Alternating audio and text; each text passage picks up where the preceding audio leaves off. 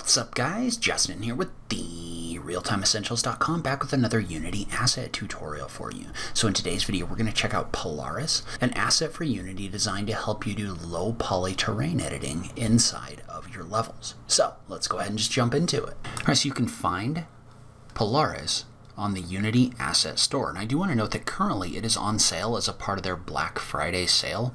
Right now it's on a lightning deal, which means that it's 70% off. Once 106 more licenses of it are sold, then it'll drop down to 50% off for the remainder of the sale.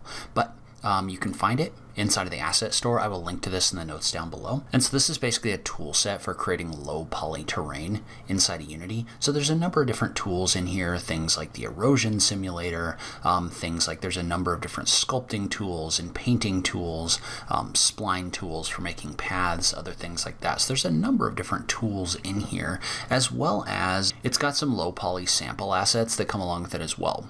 Things like grass or things like trees and rocks and other things like that. And then if you scroll down even further, there's also links to both the documentation as well as their Discord page, which is where you can go to ask for help.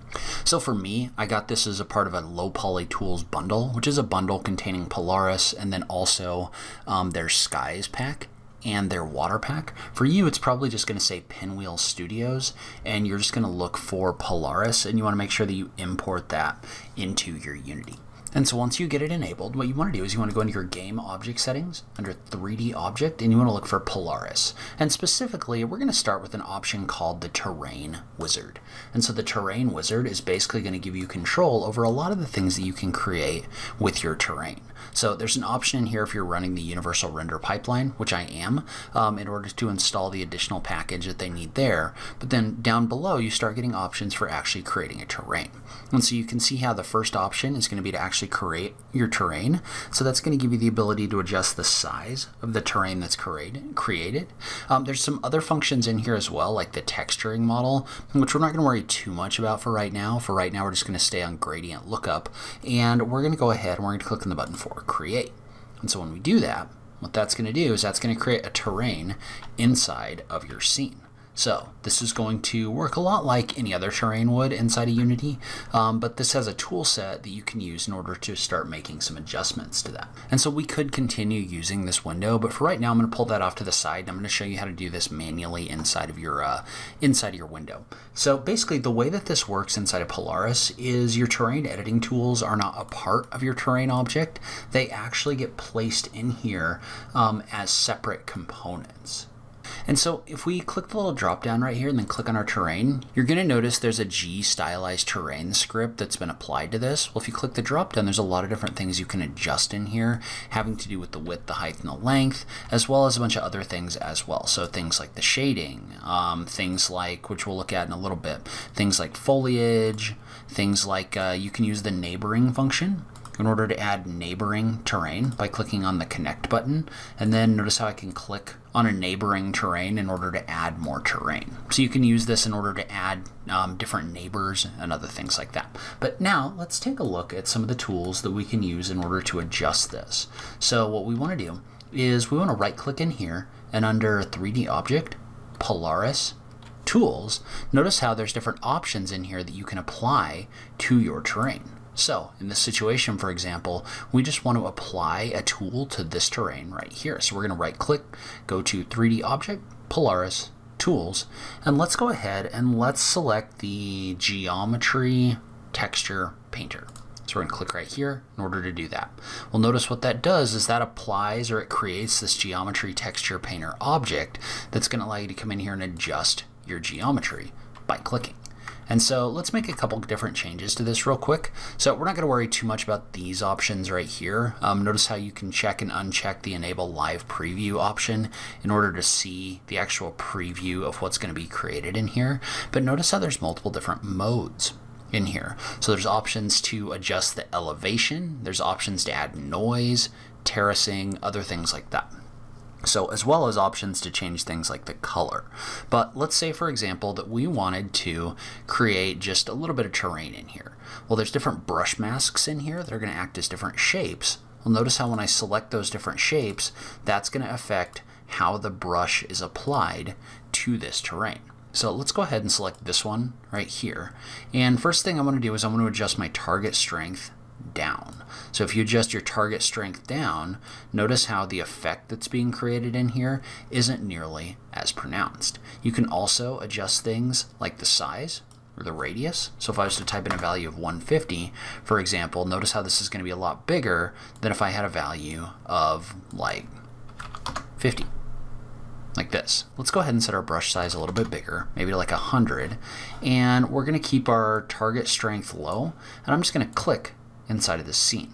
You'll notice how when I click inside of this scene, this is going to move my terrain up based on where I've clicked, right? So this is coming in here and this is moving my terrain up and down based on the location of my clicks. Notice how if you click and drag like this, you can add a lot of terrain really quickly. But on the other hand, when you add a lot of terrain really quickly, sometimes it's easy to lose control over what's being created. Notice how you can also use the control and left mouse button to lower this back down. So you can do a control left click in order to lower this, or you can hold shift and use the left mouse button to smooth. And when you smooth, notice how what it's doing is it's smoothing out these sharp edges that are on here as I click and drag. So in the case of the smooth, you probably are going to want to click and drag. And then just note that you're going to get different results using different brushes. So just kind of play around with these and see what kind of results you get with each one of them. So for example, I'm probably getting a little bit better result with this one than I am with this one, but it just kind of depends on what you're trying to do. And so let's just create kind of a simple terrain in here. So nothing too complex or anything like that. I'm just going to sculpt this up a little bit. So I've got some kind of upper levels in here. And so notice how within our terrain and texture painter script, there's options in here to do things like changing the material. So you can do that either by painting the albedo. So the albedo is basically going to be the color or material that's applied to this object. So you can either use this as kind of like a paintbrush, like this. So notice how if I click in here, this is going to allow me to paint a color on top of this. So you can manually paint that. There's also a thing called a splat, which you can use in order to paint a material texture file on top of here. Notice how I currently can't do that because of the kind of shader that we created on this surface. So we can talk more about that in a second, but real quick, let's just go in here and let's just apply some albedo to this surface. So this is going to work the same way that the terrain painting did. So you can adjust things like your target strength. Notice how if I turn my strength way up, it's going to be a lot brighter with a single click. If I turn it down, then you're going to get a less pronounced look, and you just have to click and hold a little bit more in order to apply materials to this surface in a more pronounced way. So you can kind of adjust that to get the control that you want. But notice how I can come in here and I can paint these up so that we get kind of a snowy look on my upper peaks just by clicking inside my scene. And if you want to take that away, you can just do a control left mouse in order to paint that away. So let's say we wanted to paint like a white albedo right here, and then now let's paint more of a green albedo. So something like this right here. So you can see how you can paint materials on top of this. In addition, you can also select your terrain, and then you can go back inside of that Polaris window. So you could go to, what is it, Game Object, 3D Object, Polaris, and click on the Terrain Wizard. But you could select this terrain and then go back and set your shader. Instead of the gradient or the color map, you could set it to the splat right here. And we'll just go with the splats 8 for right now and click on Set. But notice how now that's going to reference those splat maps that we talked about for those materials instead.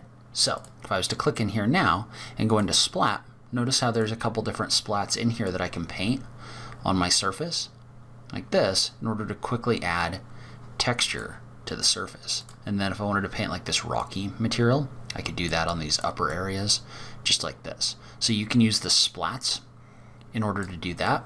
All right, so let's create some new terrain over here real quick. So let's go ahead and let's adjust this. We're going to bring our target strength down again, and we're just going to create some real simple terrain. So we'll go with something like this for right now. And let's say that we wanted to texture this terrain based on the height or the steepness. So what we can do is we can actually go back into the Polaris window right here. And so for this object, let's go and set our shader to be gradient lookup and click on set. When we set our texturing model to be gradient lookup, what that means is that we're going to be able to use gradients and curves to shade based on height. And so what we want to do is we want to go in and we want to select our terrain right here, and we want to go down to the shading option. And so what we've got is we've got a couple tools in here that are going to allow us to adjust the color of the terrain based on the height or the steepness. And so notice if I click on one of these, it's going to give me a gradient editor. And the gradient editor is going to allow me to adjust the transition between the different colors based on different things. And so what we want to do, remember this is a new piece of terrain. So we want to select this piece of terrain right here, the low poly terrain. And remember that you set the gradient colors inside of the actual object, not using a painting tool. And so notice how right now, this is all getting this kind of like desert-ish color. And so real quick, let's go ahead and let's jump in here and let's just mess around with these sliders just a little bit. So what I'm going to do is I'm going to drag these sliders all the way to the left. Well, notice what's happening in here is this is actually using the height above ground in order to adjust the colors that are being applied in here. So notice how when I drag this to the left, for example, what's happening is this is basically creating a gradient where it takes the colors and it merges them together, or it blends them together based on their height. So notice how you get kind of this like gradient change in between these two objects based on where these arrows are. So let's say, for example, that I wanted this to start off green. Well, all I would do is I would just get rid of this and I would just drag this over here. So to get rid of it, you just drag it away. But then let's say that I wanted this to transition to a white color near the top. So all I would do is I would just drag this slider over here. Well, notice how when I do this, what's going to happen is you're going to get a white material near the top of this object. You can set this so that it basically has like snowy materials up high and then green grass down below, or something like that. And so you can use that tool in order to adjust the transition between different colors on your terrain. And so then let's say we wanted to add something like trees in here. Well, what you could do is you could right click and then under 3D Object, Polaris Tools. Notice how there's a bunch of tools in here that we're not really going to be able to get into in this video, but we can look at the option for Foliage Painter. So what the Foliage Painter is going to do is that's going to allow you to paint foliage into your scene. So what we've got, for example, is we've got a library of trees in here. So these all come built in to Polaris for you to use. But what you can do is you can click and drag in here in order to use this to paint trees into your terrain right here. So notice how if I click on both of these, then it's going to randomly place either one of them in here. If I just click on one, then it's going to randomly place one. But again, it kind of works the same way where it uses your brush size in here in order to do this. And obviously my height's a little bit off with the height of my trees right here, but you can use this in order to quickly add your low poly trees in here. There's also options in here for painting things like grass. So let's say I wanted like grass and flowers and maybe some rocks in here. I can use this in order to paint those in as well.